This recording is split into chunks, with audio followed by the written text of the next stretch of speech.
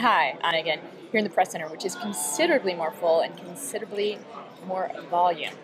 There's actually two large television screens up in front of me. One of those playing a CNN and the other is playing Fox. For some reason, the people who control the volume, which I suspect are the McCain staffers, don't have any volume on the CNN TV, but we can hear Fox loud and clear. Fox, who of course has failed to call some of the states that other networks have.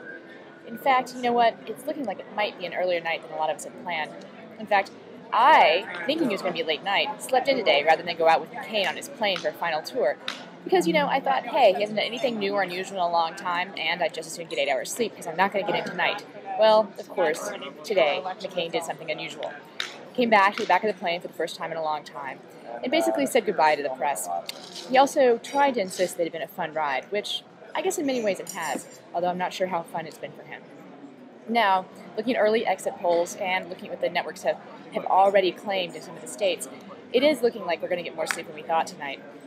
And it also looks like things are turning out just about how people expected. That, of course, would be the last unexpected thing to happen in this election, which has been so full of surprises that tonight we get none.